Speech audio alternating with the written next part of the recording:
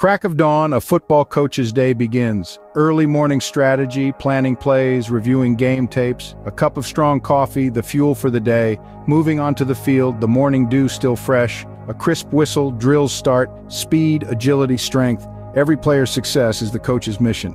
Next, team meetings, a huddle, a pep talk, inspiring the players towards victory, sculpting not just athletes but leaders, warriors. Afternoon, time for tactical analysis, studying opponents, devising counter strategies, a game of chess where every move counts. Evening draws close, wrapping up with a review, lessons learnt, mistakes corrected. Finally, the lights go off. Silence descends. Another day ends, preparation for the next begins. For a football coach, every day is game day, a relentless pursuit of excellence, one play at a time.